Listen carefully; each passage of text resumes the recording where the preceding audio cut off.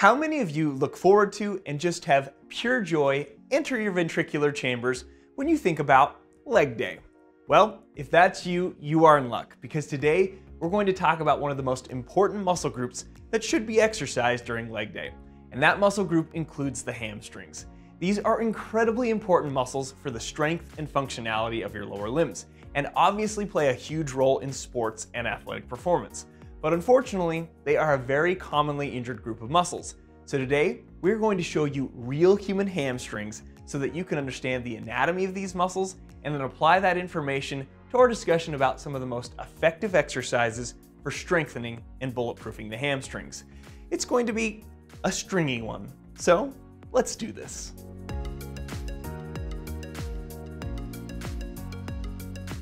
So in order for us to understand some of the best workouts or exercises for the hamstrings, it would probably be a good idea for us to go over the anatomy and the function of the hamstrings. The hamstrings are located on the back or the posterior aspect of the thigh and are actually made up of three individual muscles. We have the biceps femoris, the semitendinosus, and the semimembranosus. And let me show you some really cool, unique features of each one of these muscles, which will help us to understand why they were given their names. The biceps femoris was named because bi means two and seps means heads, and we're going to see that we have two heads here, and it's covering the backside of the femur. Here you can see the long head crossing all the way from the hip down to cross the knee and attach at the head of the fibula that you can see here on the cadaver, as well as over here on Jeffrey the skeleton. And if you were to bend your knee, it's that tendon that you could feel on the outside of your leg, just right above your knee.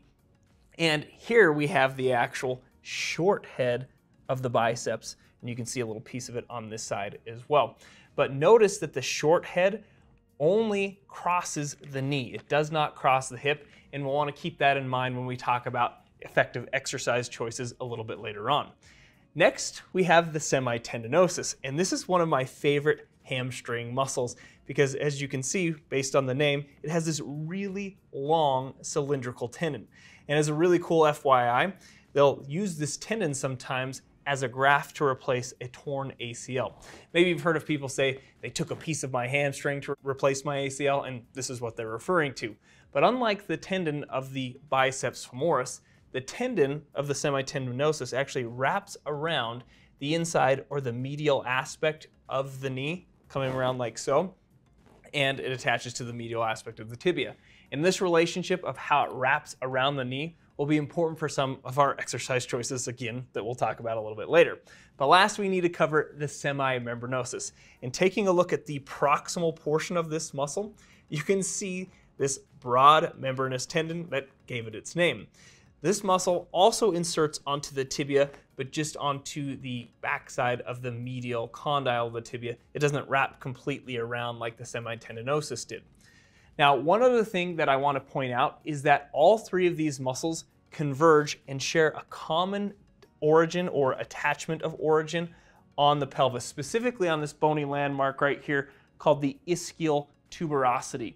And the ischial tuberosity is often referred to as your sit bone. It's pretty much what someone can feel when you're sitting on their lap and they accuse you of having a bony butt. But the reason I showed you the different areas on the skeleton where the hamstrings are attaching is that I wanted to make sure to emphasize that the hamstrings, all three of these muscles, are considered biarticular muscles, meaning they cross and mobilize two joints, which, as we've seen, this includes the hip joint and the knee joint. So at the hip, the hamstrings perform hip extension. And hip extension can look a little different based on whether or not the lower limb or the foot is fixed to the ground. When fixed to the ground, hip extension looks like this, similar to how you'd perform an RDL. When not fixed to the ground, it looks more like this. This is technically hip flexion, but as I pull back, that's hip extension. And if I go through anatomical position, that's technically hip hyperextension. At the knee, the hamstrings perform knee flexion, which looks like this. Now, you can lock the foot in place with knee flexion and pull the body upwards, but you have to get a little more creative with locking the feet in place. And we'll give some specific examples of how you could perform that when we get into some of the more effective hamstring exercises that I keep teasing you about. Now, when it comes to picking the best exercises for the hamstrings, the reality is that any of the exercise that we talk about today will improve the overall strength of your hamstrings. So you could pick just one to focus on and you would get improvements in strength. But ideally, it would be the most beneficial to choose an exercise that focuses on the hip as well as a movement that focuses on the knee. And starting with the hip, one of the best, if not the best exercises for strengthening hamstring hip extension is the Romanian deadlift. Now, the traditional deadlift is also a great choice for the hamstrings, but you do get more knee extension and therefore more quad involvement with the traditional deadlift. But with the RDL, you can more fully isolate the hamstrings and take the muscles through a greater range of motion by taking advantage of that eccentric lengthening during the lowering phase. Meaning, when you lower the weight down, you go as far as you can until you feel a moderate stretch, while of course maintaining proper spinal alignment.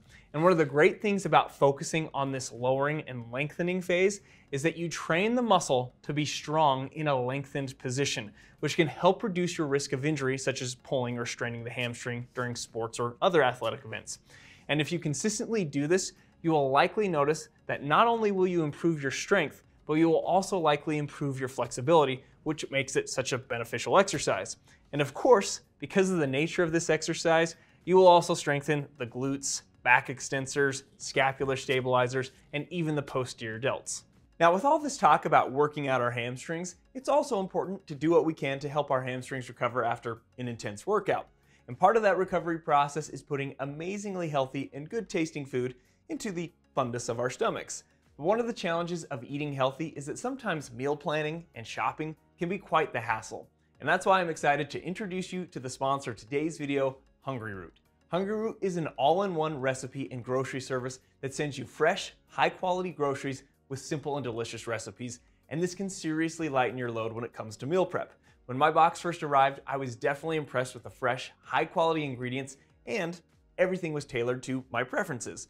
But how did Hungryroot know all of my hopes, desires, and dreams when it came to my food choices? Well, I took a food quiz, and you can too, where you get to tell them about your favorite types of foods, snacks, and everything else that you enjoy delivering to your digestive tract. And did I mention the recipes are simple and super easy to follow, with 4 ingredients that you can have put together and on the table in about 20 minutes. I used to spend way too much time deciding what to cook or relying on takeout. But now I'm actually enjoying more healthy home-cooked meals with less stress.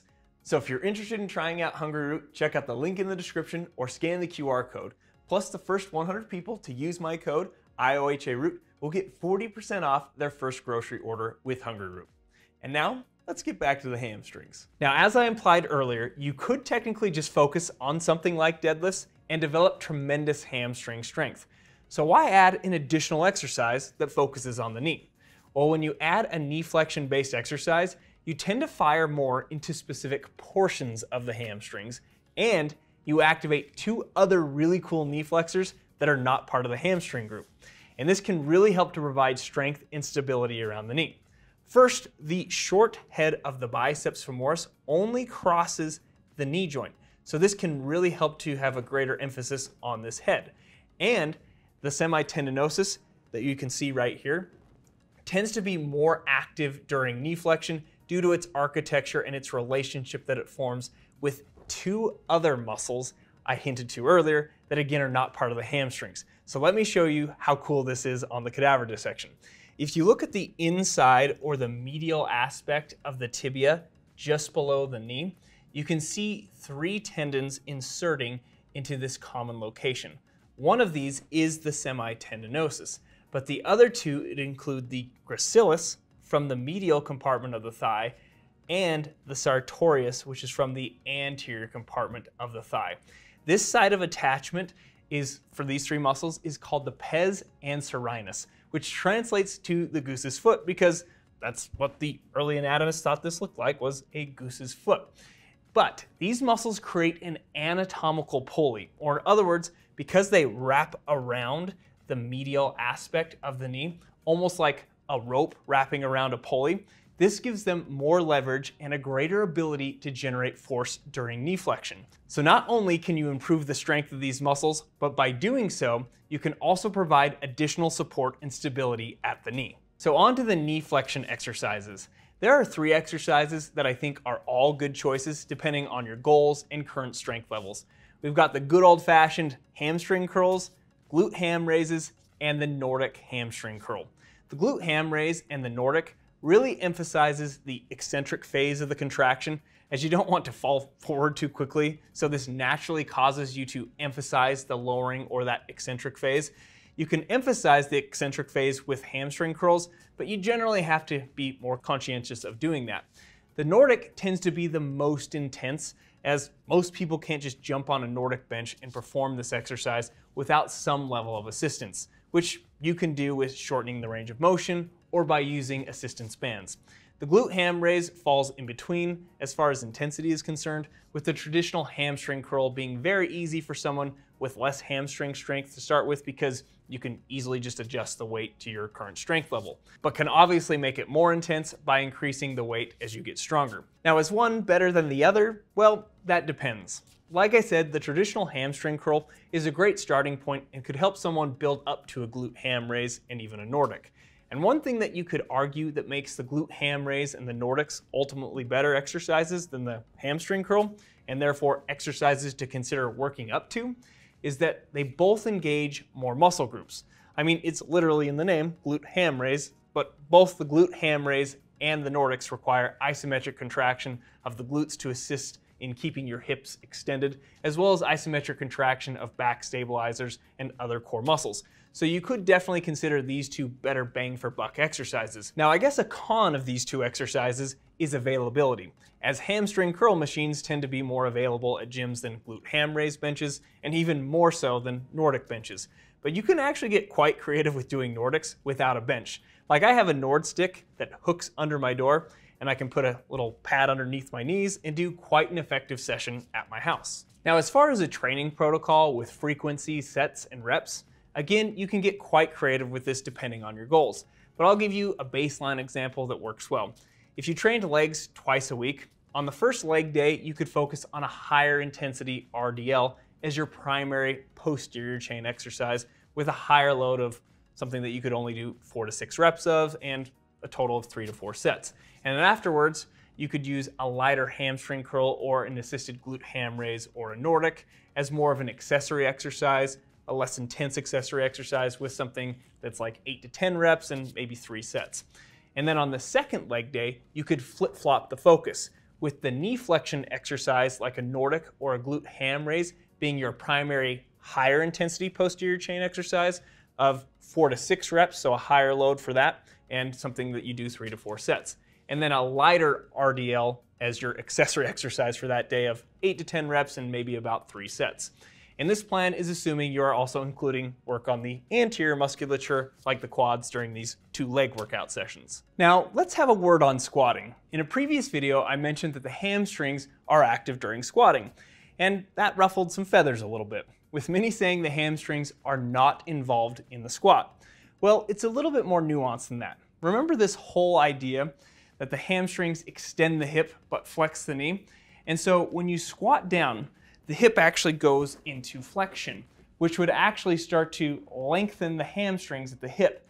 But because the knee also flexes at the same time during a squat, this would start to shorten the hamstrings, or you could think of this as negating some of the length gained at the hamstring when the hip actually flexes. So some said that because of this, the hamstrings are not active during a squat, which isn't fully true. The hamstring is active during the squat, as the length gained and therefore the eccentric load placed on the hamstring at the hip is greater than the length that is returned at the knee. Or in other words, for most people, the hip moves more than the knee does during a squat. So there still is a net overall lengthening and therefore eccentric load placed on the hamstrings when you lower down into a parallel or deep squat. It's just that the load is nowhere near the load placed on the hamstrings, like with the other exercise that we've talked about today. And the squat is still much more of a quad dominant exercise. So hopefully that gave you some new and useful information about the anatomy of your hamstrings, as well as how to incorporate different exercises into your routine. So thank you for watching our crazy anatomy videos. Let us know what you thought of the video in the comments. And of course, we'll see you soon.